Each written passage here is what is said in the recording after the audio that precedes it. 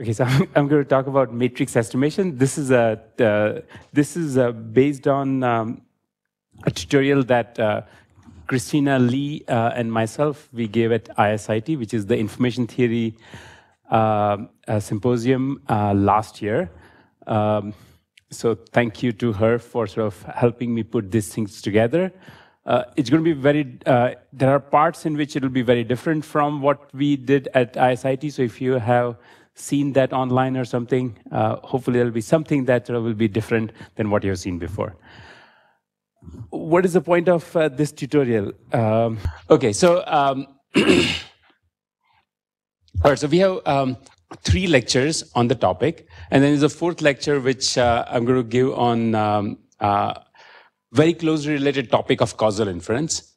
Now, you know, matrix, okay, we teach matrix estimation as lecture number 22 in 26 lecture course in a machine learning class, okay? And I think it's great. It's great to sort of teach it as a one-off application, but I do feel that it's a lot more than that. And that's one of the reasons why I thought it would be great to put things together in terms of amazing progress that has been made on the topic in last 12 to 15 years. What I want to do is I want to give a quick overview of the topic in terms of both what the question is, what are the algorithms, what are the key nuggets of mathematical analysis. I don't think I will be able to go through all of those things, but I will try my best to the extent possible, point out some of the crucial aspects in each of those dimensions. And then I will tell you a little bit more in detail about part of the topic that got me excited and interested into in the matrix estimation, which is how to use non-parametric methods for doing matrix estimation.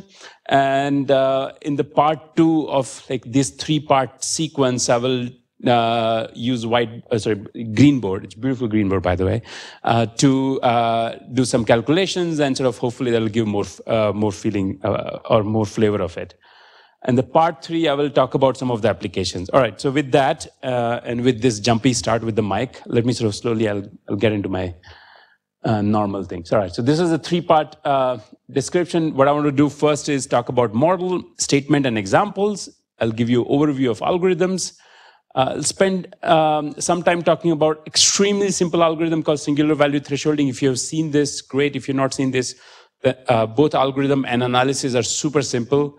I'll walk you through the analysis from Chatterjee first, and then maybe in part 3, depending on how much time it is, I'll do a little bit of alternative analysis that will help us get familiar with the basic random matrix, the basic nuggets from random matrix concentration inequalities.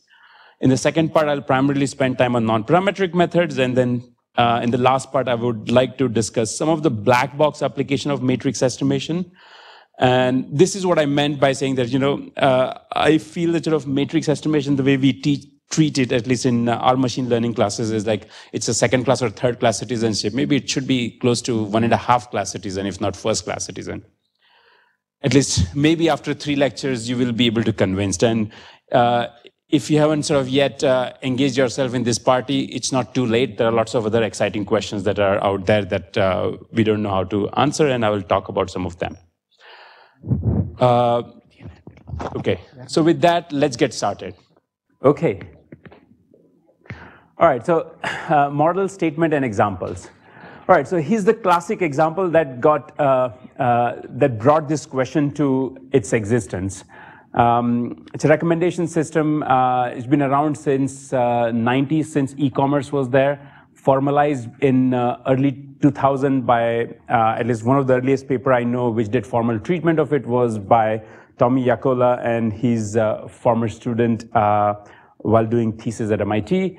So the idea is, as we all know, and at the risk of repeating this maybe 1,000 times for each of us, think of n users, m movies, and what we have a situation is that some pair of user movie, we know the rating. For example, user 1 has rated movie 1, 3, okay? Lots of these entries are not observed, okay? What we want to do is we want to figure out, given the partially observed matrix, what are these missing entries? The reason I want to do that is because let's suppose that user number say 27, user number 27 logs in next time on this portal, say Netflix or YouTube or whatnot, and I want to figure out what is the movie that she or he would like more, okay?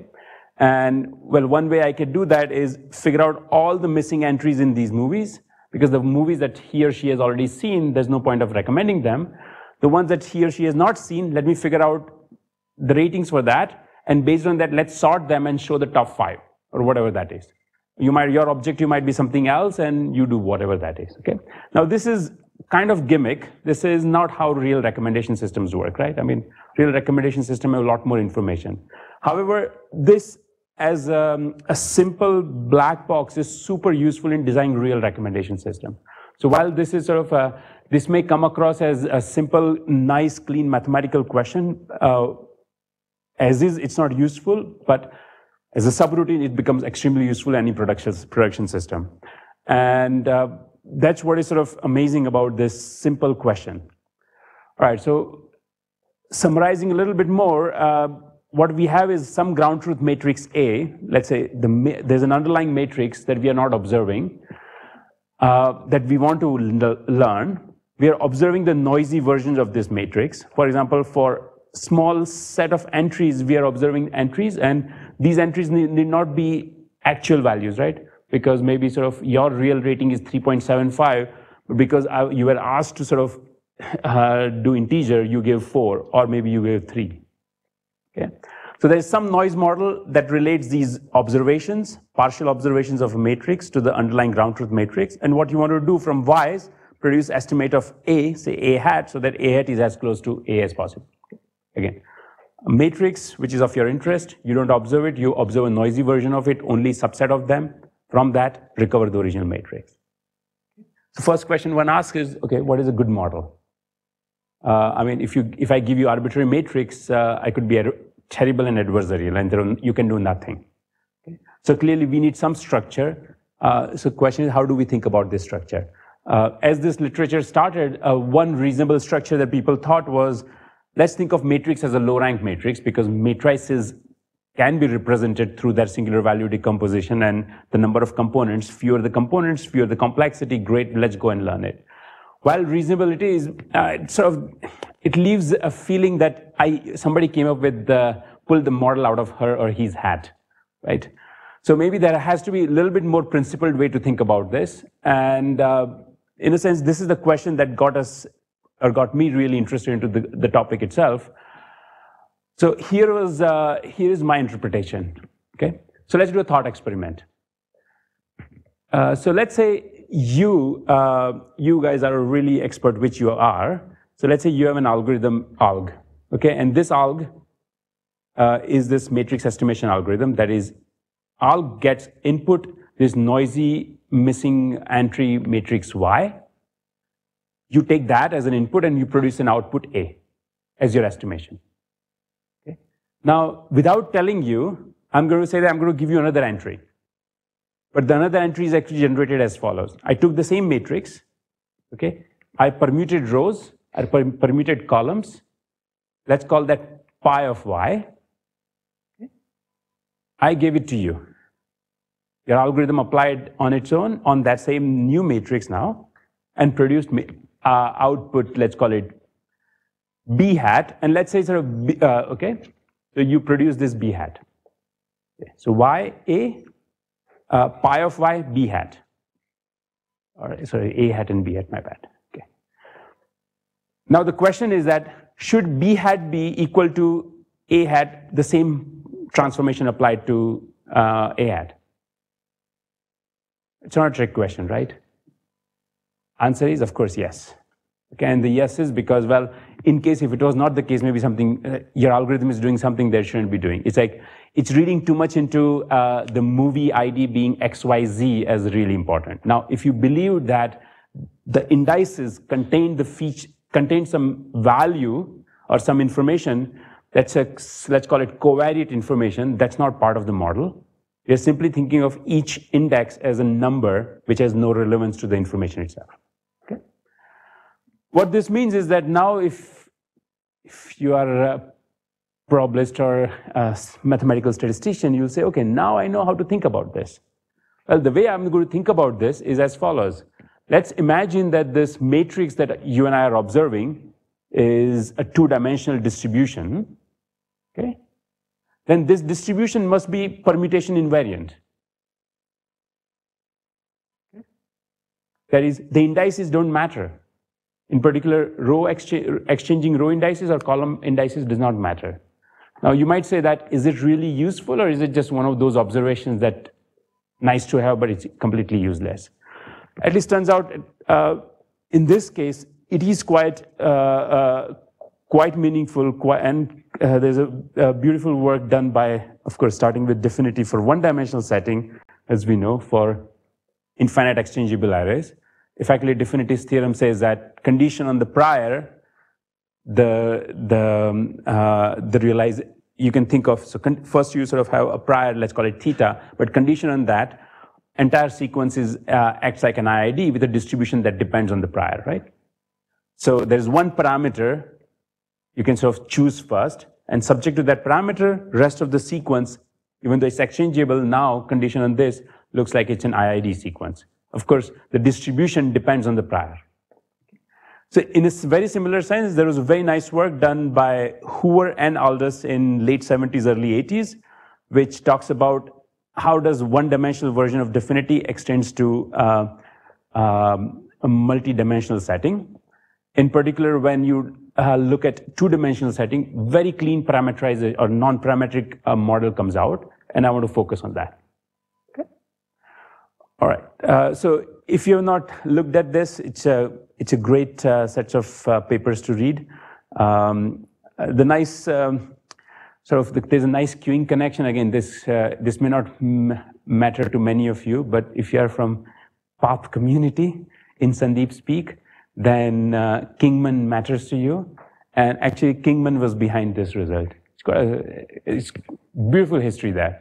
And it has all the connections to these, the modern Bayesian stuff that in Bayesian statistics, people have been talking about the paint boxes and all that stuff. They are all related to this.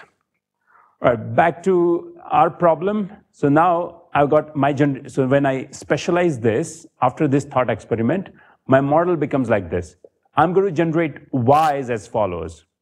Now, before I generate Y's, I need to tell you how I generate the ground truth, right? Because ground truth mattered. And after that, I will need to tell you how Y is related to the ground truth.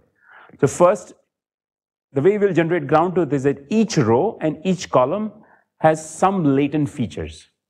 Okay? And these latent features are sampled as per some IID distribution over some spaces, say x1 and x2. For simplicity, you can think of x1 and x2, or let's say throughout, think of x1 and x2 as 0, 1 to power r, where r is some parameter. So it's like you have a compact set in r-dimensional space, from which you're sampling these features per some distribution, say mu1 for rows and mu2s for columns. Now, ijth entry of the ground truth matrix is some measurable function applied to these two features. Okay, now this is latent. These are latent. That means you don't observe. The thing that you observe is really y's. Now, condition on these x's is features for rows and columns. Y's are independent, and expectation of y is a. Okay, so that's the entire model. Now, as you would see, so there was the second example in the previous talk had very nice sort of similar relationship. There was a function f, there was this time t, and then there was x. So x is where row features there, and y is t is where sort of the column features, if you think about it. But I'll leave you further sort of going down that analogy. But there was also a latent variable model. All right, and now what we are trying to do here is that given observation y, assuming that y is generated as per such a latent variable model, can we estimate a hat so that a hat is close to a? Okay.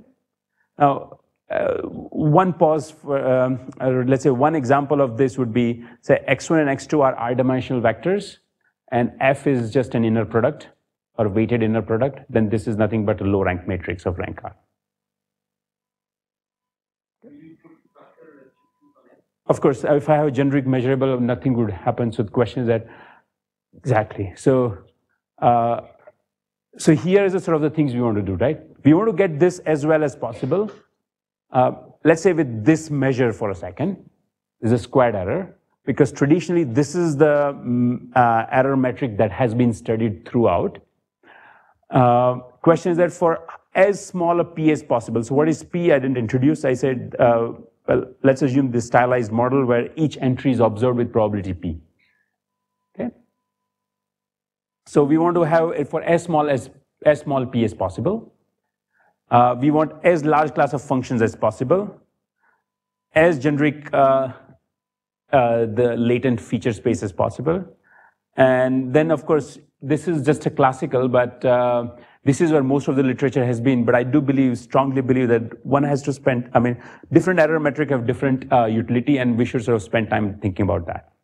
And I'll point out those things as the sequence of lectures will go. Especially, I'll spend time talking about some of the applications like principal component regression, time series, where different error metric will play an important role. Okay. I appreciate, by the way, people asking questions. I should have said that we should have asked. Sorry, this I'm still getting back to my normal. Yes. Are all the rows drawn from the same distribution? Yes. So the question is that are all the rows drawn from the same distribution? Answer is yes. Okay. Yeah. So rows have one distribution, columns have another distribution, and then they are sort of drawn IIT. Don't observe the Yij, do you set the entry to default value or is it Star. Question is, what do you do with the algorithm? That's a question you are asking. Yeah. So we'll come to different algorithms, and different algorithms do different things. Great question. Yeah. The algorithm knows only y. Yes. And nothing about f. Nothing about f, nothing about x. Yeah. Now here's a good. I'm glad you asked the question. I forgot all these things I wanted to say. So, in some level, if you insisted that you want to learn x's and f's, this is ill-posed problem, because I can take f and I can apply g to it, you know, and sort of. Okay. What we are really trying to do here is just predict or estimate a that is consistent with our observations in a sense. So in a sense, it's more about consistency rather than model learning. So it's a weaker problem in that sense, but it's a sort of a lot more stringent too. Like if you were to do regression, for example, in classical regression, where regression one tries to say that I want to go from features to labels, where labels are some function of features. In this case, for example, I could say that this f is what I want to learn, these are the labels, and these are the features. I observe the features, I observe the maybe labels like this, and then I try to learn f. That's classical regression. The problem is that we don't observe these features, we only observe the labels. So in that sense, it's more stringent too. So it's more demanding, but your goals are also weaker. So it's sort of a reasonable trade-off, so to speak. Okay.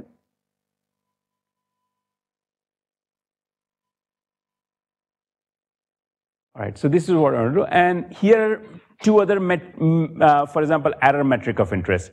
Let's call this MRSC. What this says is that, let me look at the squared error in any given row, okay? And then take maximum over all possible rows. Do the same for columns too. Or maximum, that is maximum over all entries. Of course, if this is much stringent than this is than this, right? And so sort of that's why I want to go from here to here to here, because each one of them will lead to different types of, it will enable different applications. And just to sort of think about, this is like a normalized Frobenius norm, this is like normalized to infinity norm, and this is like normalized infinity norm of matrices, right? So really just playing with all the matrix norms. All right, so now few quick applications. If you think of these matching markets, right? Let's say people buy and sell online. There's an interesting sort of marketplace called Poshmark. I don't know if you have seen it. I thought it's a super brilliant, innovative idea. So the thought is that if you are, and while sort of they're focused on women, but I don't think this is true. Men are equally sort of, so I don't want to sort of do that way, but at least their pitch is the following. Women have these amazing sets of, let's say, shoes, the purses, and so on and so forth that they have bought. Let's say, think from Prada or something like that, or Gucci. And they used it for 3 years. It's beautiful, nicely kept. Now they want to sell it and they want to sort of get something else. But there was no marketplace like that. Now they want to sell it. Now, so you are a seller. You take a picture with the app and you say, I'm ready to sell for $150. You, another person on the same app, is a buyer. You can buy it. The problem is that you got sort of roughly 20 million or so people who are selling at the same time and roughly 20 million of people who want to buy. Now, which of the 20 million should you see on your screen, which is like 3 pictures space? Okay. What I really want to know is that maybe once in a while she has sold something to him. Sorry, okay, maybe she has sold something to her, and information like that. Based on that, I want to find out what's the likelihood that he's going to buy something from her. Okay, because if I do all of these things, then I use the same way as before, and I can sort of start matching things to people.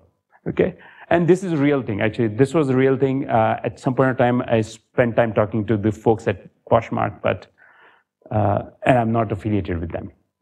But it's a great sort of data set that they had.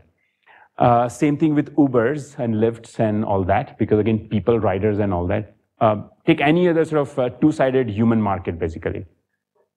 This is true, and this is how they want to match. Now, as you think about that, clearly this is closely related to something like LinkedIn, right? Let's say I and Sandeep are connected on LinkedIn. I don't know if we are connected, but let's say hypothetically we are connected. But I and Vivek are not connected. So the question is that LinkedIn should effectively recommend me that I should connect with Vivek or Ganesh for that matter, or any one of you, right?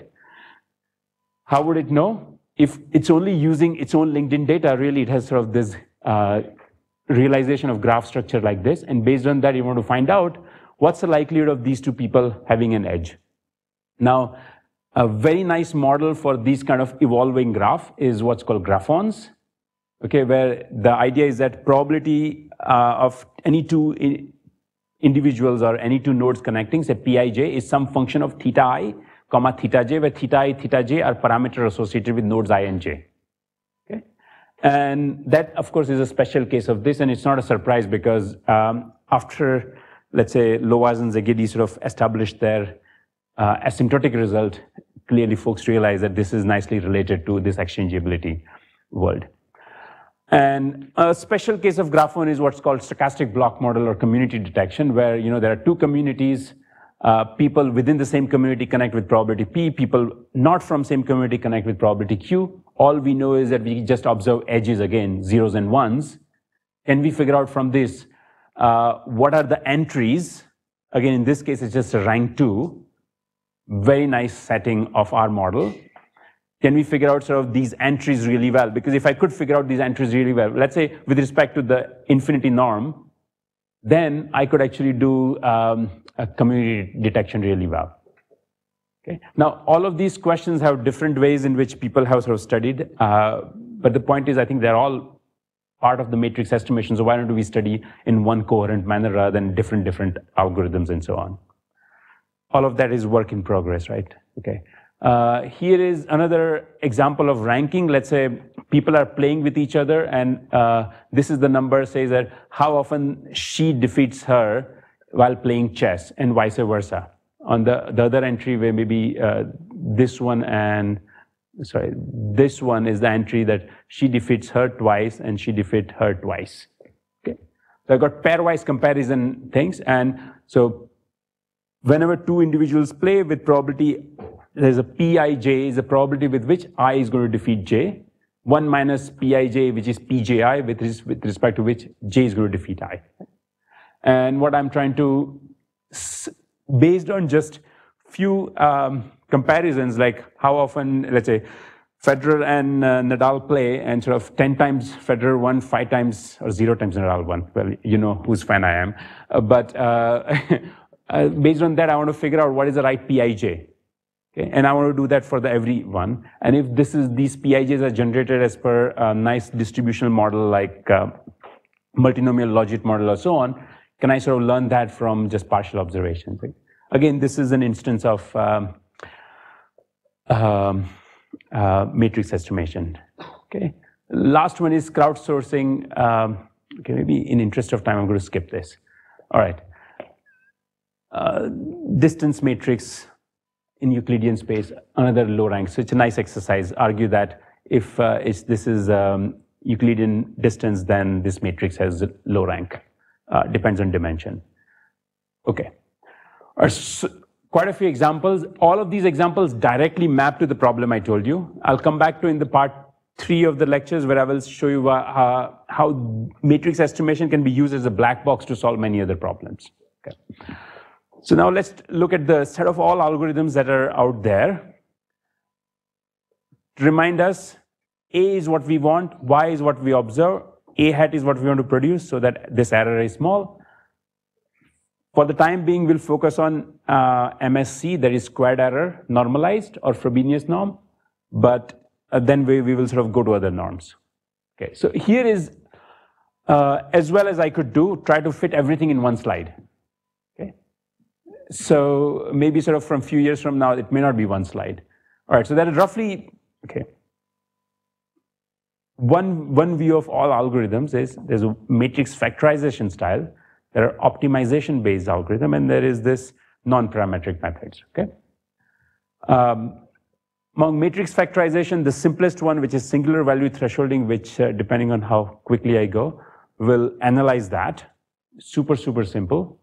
I mean, it's like, as simple as it gets, but remarkably powerful. And we'll focus on this a nice universal version of this by Chatterjee.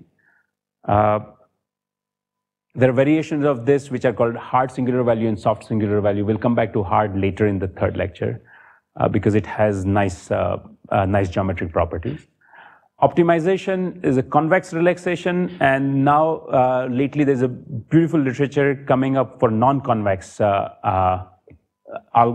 viewing this problem as a non-convex and just directly attacking it. For convex relaxations based on nuclear norm minimization, I'll describe that. Is a long literature. For non-convex setting, that is effectively either you start with a good initialization coming from something like this, or you just start.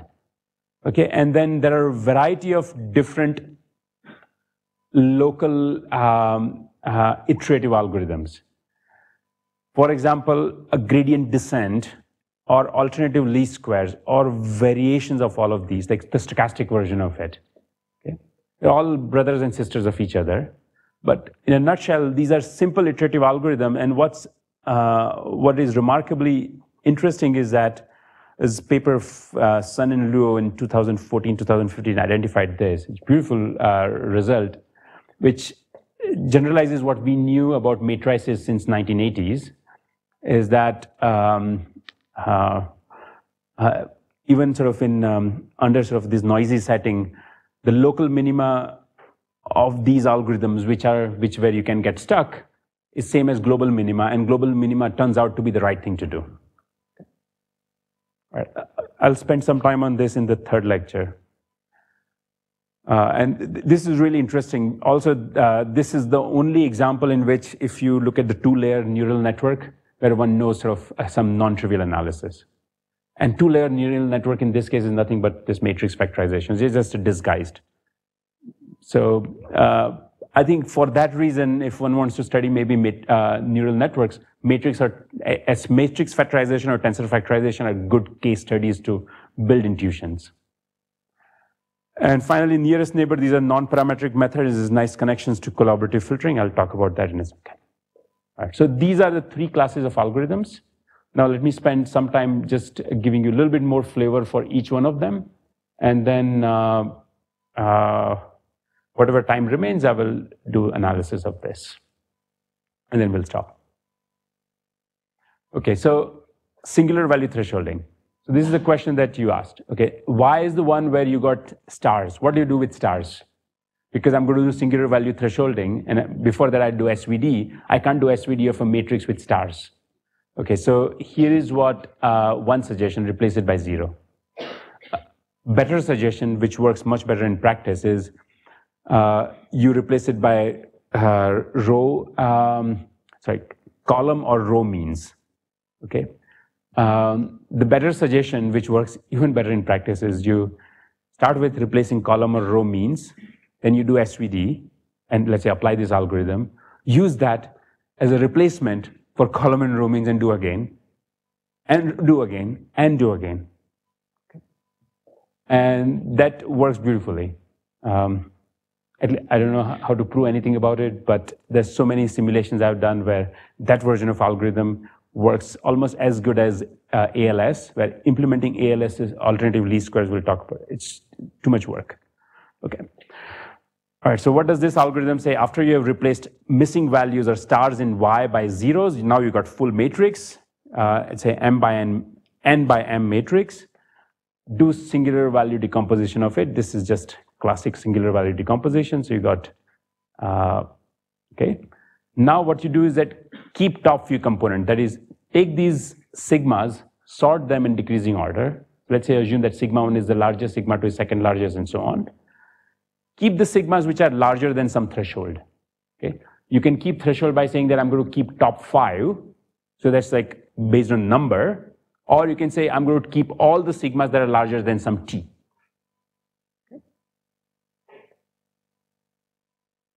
Once you keep them, rest you throw away, and then you have a hat, which is some normalizing constant multiplied by this.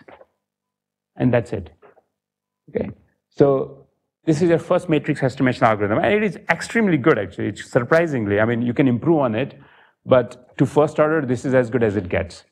Take your matrix, missing values replaced by 0, do singular value thresholding, is find top components of this guy, and that's it. All right, so now optimization-based algorithm. So this is like the classical risk minimization or minimization framework. So Y's are my observations. I want to find Z, okay? I want to find Z that minimizes something, okay? And of course, that's close to Y. Like saying the same thing, that is, I've got Y, I want to find Z that, so I want to find Z that minimizes something, here with minimize rank, and that was close to Y. Here we did not sort of impose that close to Y, we believed that this will keep it close to Y, right? But why not just explicitly impose that as a condition? Hopefully that will do better. Okay. Now you can say minimization, what is this objective? Well, it could be rank, but rank is not easy to minimize. And so as known from, let us say, in controls literature, this was for a variety of other reasons well studied, is rank has a convex relaxation called nuclear norm, which effectively says that take your matrix, write down its SVD, and then some of the singular values. Take a L1 norm. Like L2 norm is just Frobenius, the Frobenius norm of matrix. L1 norm is nuclear norm. So you minimize this instead of rank, and this is the optimization you get. So it's a nice surrogate to what you wanted to do. Turns out, again, sort of this is well known in controls literature, that this is equivalent. I mean, as is, it doesn't look like easy to solve, but it has a very nice view, which says that you got, effectively you're minimizing trace, and then these two W's are auxiliary matrices, and they satisfy certain STB conditions, okay? What you should take away is that sort of there is an efficient interior point method to solve these kind of questions. Okay? Now, efficient means, doesn't mean sort of linear time, right? STPs are hard to solve, but it's polynomial. Okay. So I doubt anybody would implement this in practice, but that's my view. All right, so there was a optimization. Now, the non-convex view. Non-convex view is even simpler. It says, well, look, I want to find Z. Z has, let's say, it has decomposition UV transpose. Think of, I'm sort of feeding the singular values to one of these matrices, okay? So let's say, instead of U sigma, V transpose sigma is, let's say, part of V. Okay? Now, what I'm trying to do is, my Zij is Ui transpose Vj, Ui transpose Vj is my Zij, Yij is what I've observed, I want to minimize the error between them. And since the only observations are over the set of indices over which I've observed, I'm going to restrict my minimization to only those entries. And subject to this, let me find any U's and V's. Okay, now you can say that should I sort of keep the norm restricted? Don't do that, otherwise you will have to sort of get the sigmas in. Okay. All right, so how do we do that? Now this is non-convex. Okay. If you had a full matrix, then sort of this non-convex optimization from say some result in 80s, we know that it can be solved, and it has a unique minimization, and unique minimization exactly corresponds to the singular value decomposition of the matrix, right? Or if we restrict to R, the top R components of the matrix. But in this case, this is noisy version and not all entries. So that's why sort of it's not clear what will happen. As I've told you, there are recent results which argue that under certain setup, the same story holds true even in the noisy setting and missing entries. Okay. Now, with that view, if alternative least squares, or ALS as it goes, it says that let's look at, assume that V's are fixed. That is, these V's are fixed. I'm trying to find U's, and I know Y's. So this is like V's I know, they are my features. This is the model parameter that I don't know, and these are my labels. So effectively, I'm doing regression, the classical least squares. That means I can solve this very quickly. And I can solve this for every different i's, that is U1, U2, Ui, separately in parallel. Okay, so fixed V's, I can solve for U's in parallel quickly. Now fix U and do the same for V's, and keep iterating. Okay, that's it. That's the alternative least squares. Okay. If you want to do the gradient version, then you'll say, okay, the same thing, that's my objective, and now I want to sort of maybe take the gradient with respect to f, or compute the gradient of f with respect to u and v's. You have this nice form. You do the stochastic version of it. All of that, bells and whistles, everything will work. So, but these gradient style algorithms and alternative least square. Both of these are looking for solving non-convex view of the problem through simple iterative method. And it's not clear why they should go and find the global minima, which is the right global minima. Again, what is a really interesting and nice result is, especially in recent line of work, which argues that under certain conditions, not as strong as what we know for other methods, but under certain conditions, these algorithms do converge to the global minima, because all local minima are global minima. Okay. There's again sort of hybrid version that people think about, that is initialized with SVD, truncate it, and then sort of from there you improve it. But now that's sort of what we know, maybe a hybrid algorithm is not necessary. Just do it. Okay. All right, so and the last set of algorithms, non-parametric or nearest neighbors. In a sense, these were the, yes? So when you say all local minima, global minima, is it because the value of the objective is 0? All of them are using the best possible thing, or is there something else? No, so actually, so if you're classical, let's say, forget noise and forget missing value entries. Let's say I have actual matrix. And if I wrote down that objective or that optimization, we are actually trying to find, let's say, best rank R approximation to the matrix. And we know that there's a unique solution to that. And that is unique minima. And there are no other local minima for that too, for that reason. Now, the same thing holds. So in some sense, because of this noise and all that, let's say this is the view, somehow it's getting perturbed, but it's not perturbed enough. And the question is that how much is not perturbed enough depends on what fraction of data you observe and how much noise you add. So those are the conditions that people argued that. So somehow that view, which is in perfect setting, is robust to noise and missing value to some extent.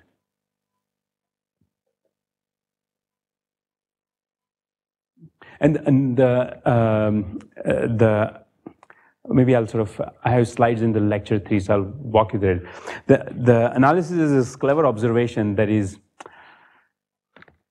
if you try to do probability for in a too refined concentration at too refined level, nothing will work. But if you somehow do it for certain linear functionals, it works beautifully, and that's what you need.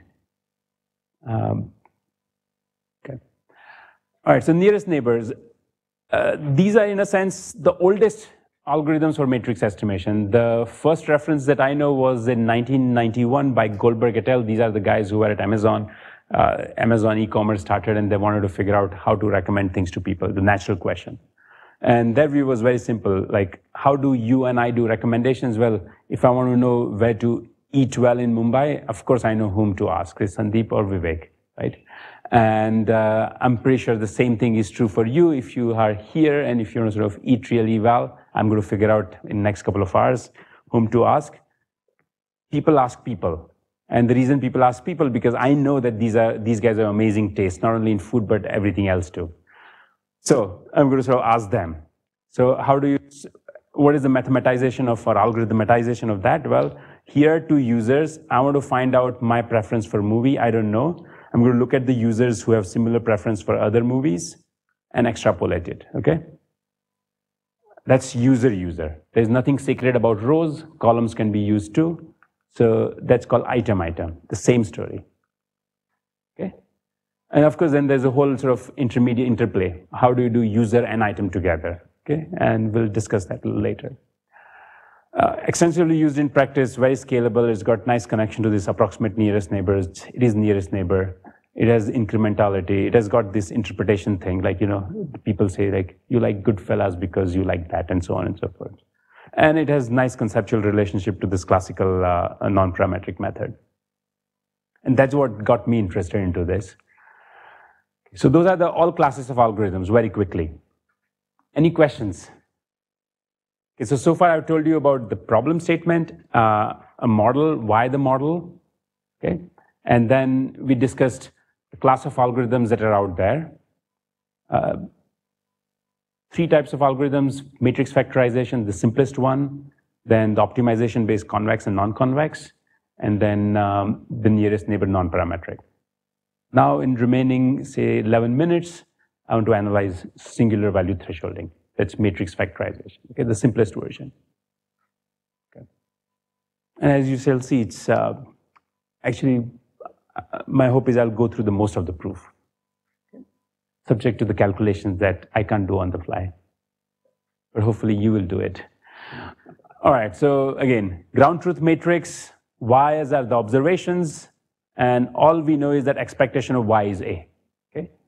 So here it's important for me to point this out, that Y equals to not A plus symmetric zero-mean Gaussian noise. Y could be 0 and 1, right? I can observe something which is 1 or 0. It's like a coin toss. I'm going to observe one coin and I'm going to tell you its bias. Isn't it fascinating?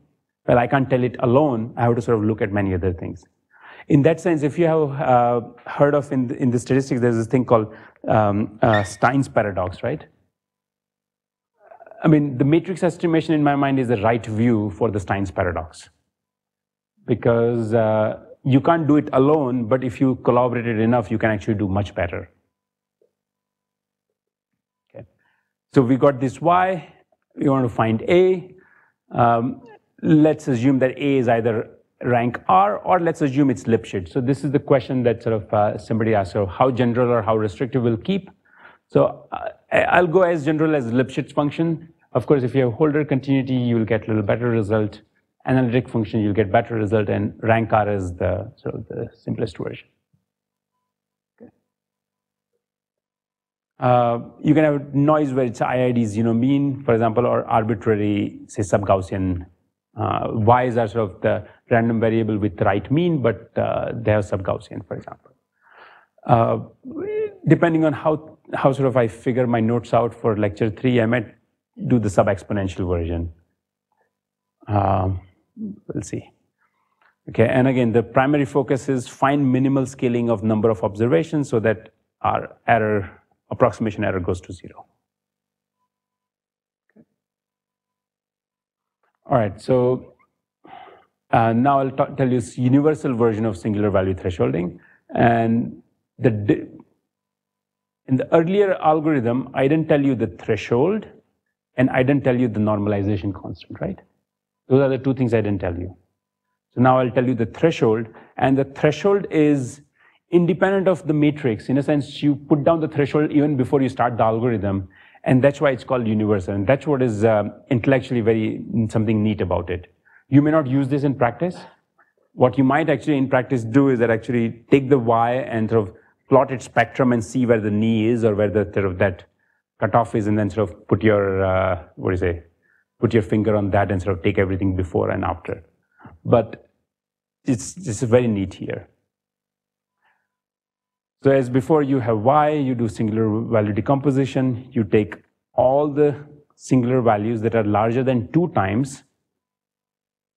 For the purpose of this thing, let's say m equals to n, let's say it's symmetric, so that we don't worry about these mins and maxes.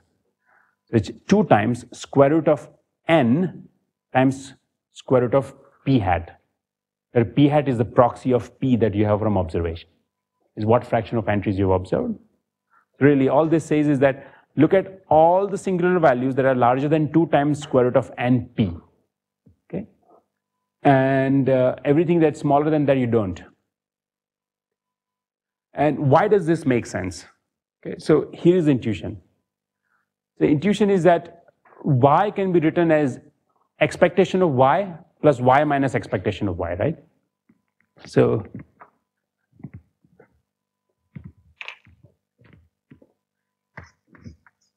y can be written as expectation of y. And let's assume for a second p is 1. So this is a plus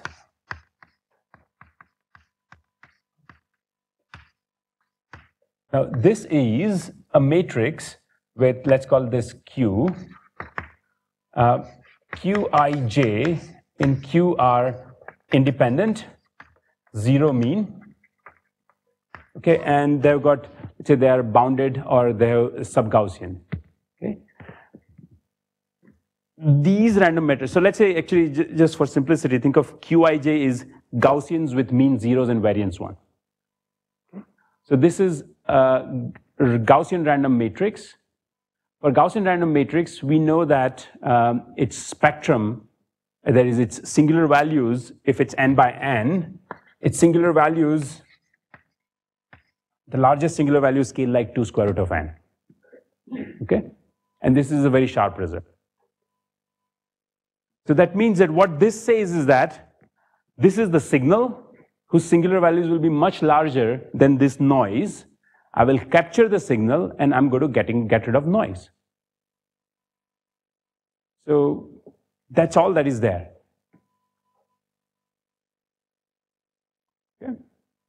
So really again, the whole point is that to argue that random matrices which have 0 mean entries, independent, sub-Gaussian,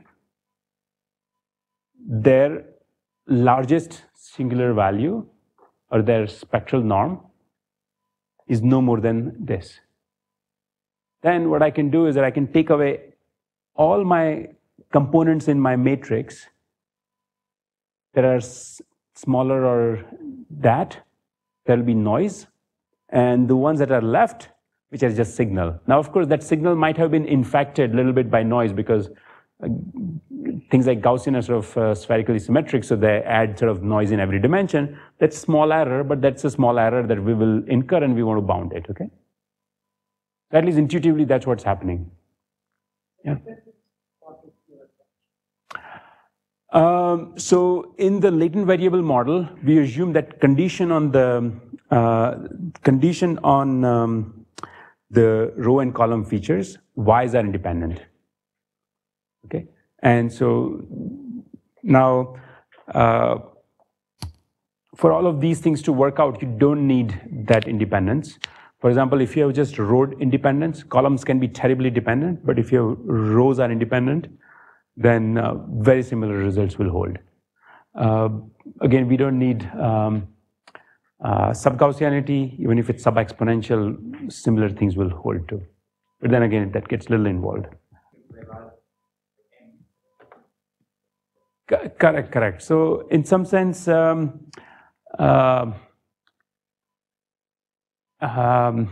one is assuming that you got, let's say, where did I say? Let's say you got, sort of, for example, bounded support, okay, or you got a sub-Gaussian norm.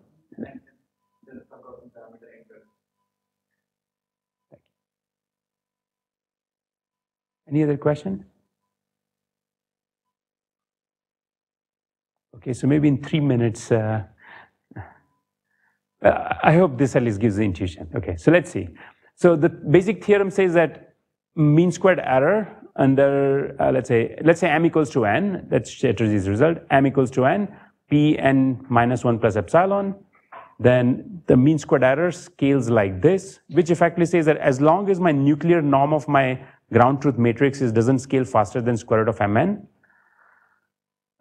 everything is good. And this is pretty relaxed setting, right? Because, I mean, if you rank R, then you're really thinking of sort of much smaller nuclear norm. So this allows it to sort of be much larger than otherwise. Okay. Also, you can't hope to get better than, say, 1 over n kind of scaling. This is epsilon. In this result, maybe sort of log to power 6n works. If you refine it and make it a little better. For specific noise models, we know how to go till maybe logs. Now, this depends on your flavor of your interest. If you care about getting exact sharp thing, then this is really interesting. If you don't, then who cares about logs between friends? All right, so how does this work? Really, it boils down to arguing that, see, why, if it was missing values, then it will be P here. So that's the mean matrix. This is the original matrix, which is what we're looking at. We're going to bound that to be smaller than something like this, but with P there. Okay. So let's say there is, these slides can be made available, yeah. So let's say there is a sort of a simple proof depending on, there are many different ways to prove this fact.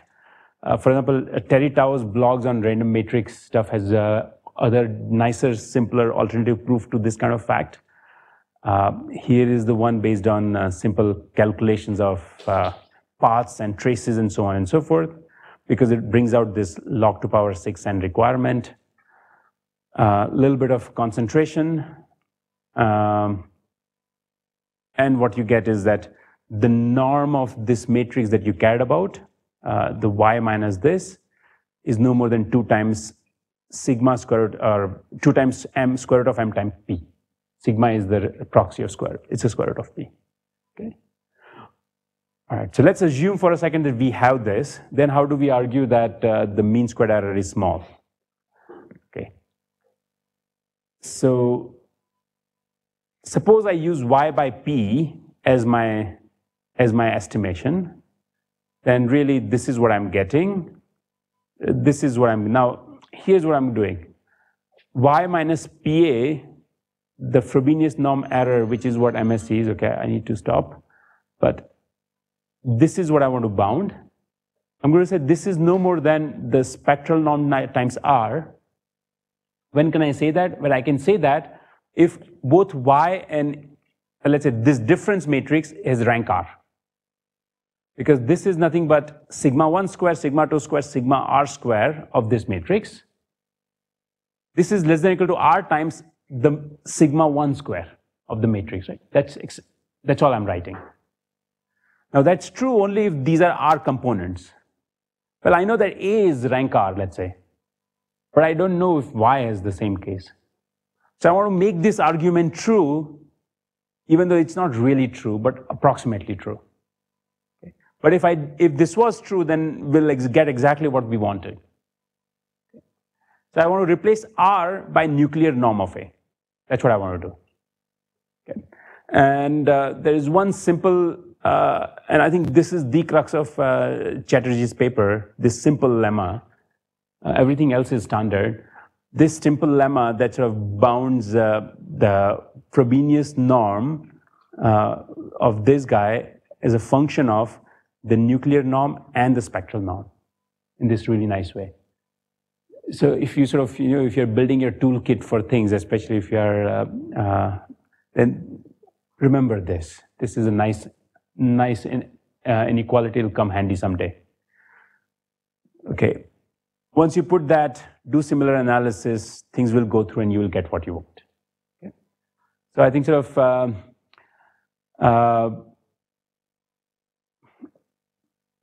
just to again quickly summarize, the way proof will go is that you take your matrix of interest, argue that this matrix has small spectral norm because of the matrix concentration, and then use this nice inequality and complete the proof. Okay. All right. One thing is that sort of the way sort of this proof goes, it's only on for Frobenius norm or MSC. It doesn't work for example, the MRSC or MAX things. Again, depending on how things work out. For the variation of this singular value, which is the hard singular value thresholding, just like this, that is, I fix the threshold carefully, will argue that actually you can do this MRSC bound as well. But it requires using the geometry of the thresholding operator rather than this kind of argument. And if you want to do max, I don't know how to do it for this kind of approach, but maybe for non-parametric method, we can discuss that. Okay. So with that, let me just leave you this table. These are, in a sense, if you're keeping scorecard for sample complexity, sort of one way to sort of measure how good algorithm or analysis or both are. The Chatterjee for Lipschitz and low rank function argued that for arbitrary noise model, for the MSC guarantee, you get these many samples you need for R-dimensional setup or rank R setup. There's a nice subsequent analysis by Jiaming Zhu for instead of just Lipschitz, that's a Holder continuous function, so you got more structure into the things. And what he argued is that sort of now the number of samples instead of scaling like, effectively this is almost like n square. N square is like you're not getting anything for large R. He argued that for large R, let's say if alpha and R are same, then it's like n square. But if alpha is much larger than the latent dimension or in which your latent variable live, then actually you gain a lot. And if you take take the analytic function limit, then you can get n polylog n. Okay. All right, so there was, I know this lecture wasn't exactly the way I planned it went. It was a little choppy, but I hope I communicated most of the pieces. We can cut into that. What we'll do is we'll start maybe in exactly, I guess, 12:10 by this one. Okay. 12:05 by this one. No, 12:10 by this one. 12:10 by this one. Yeah, and then go for an R. Then go for, yeah. Perfect. Almost of the bar. Okay, thank you.